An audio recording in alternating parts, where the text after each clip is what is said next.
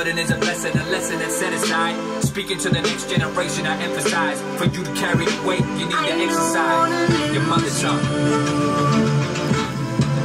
I don't wanna lose you. As a teenager, having conversations with my grandmother, I'd try to speak in my mother tongue. And I remember vividly, you know, me trying to say something and struggling with it, stumbling over the words, you know, and my grandmother would laugh. Not like making fun of me kind of laugh, but like a cute kind of laugh, like, ah, you know, that's kind of cute, like, and I'd be like, what did I, you know, am I saying it right, am I saying it wrong? And she'd kind of coach me, but she'd laugh back.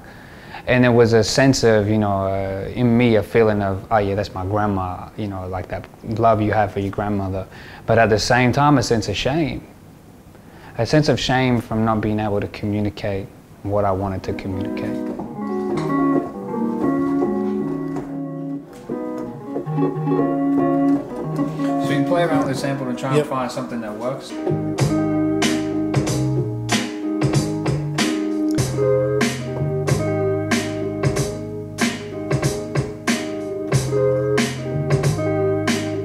And to be honest, most of the time it's like playing with all these ideas, but it's often just finding the simplest thing that's just gonna make it feel good.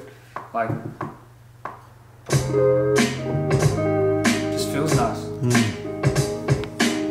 And not trying to complicate it too much.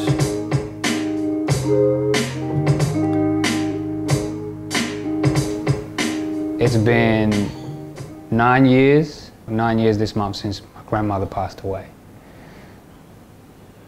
And the impact that she had, not just on me, but the entire family, was huge, right? I got a big family. I got, you know, a lot of cousins, a lot of, you know, aunties and uncles, and my grandma was the glue.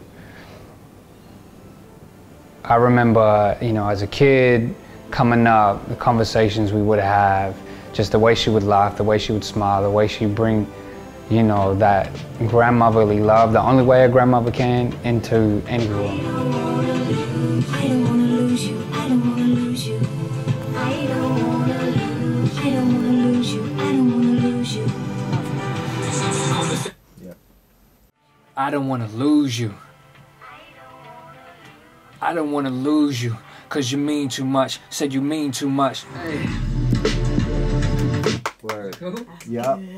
I grew up in a non-English speaking household. English was a second language, you know?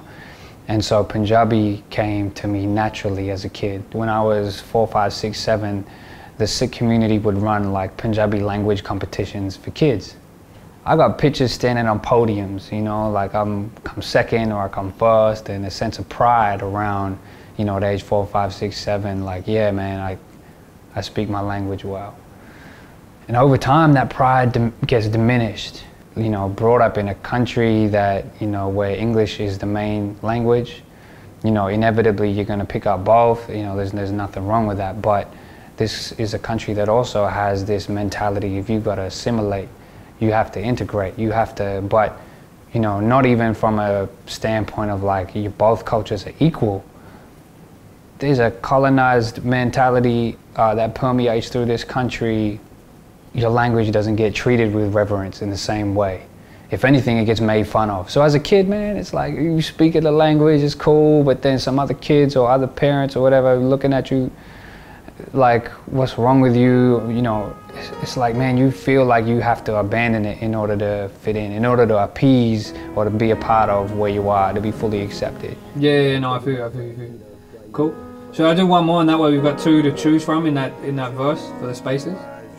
Cool. I might run you just on the verse then. Okay. Yeah, just the verse.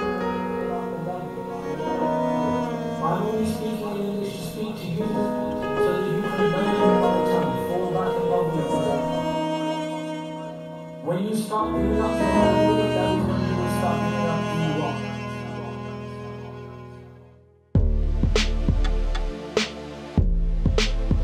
This is gonna be bad.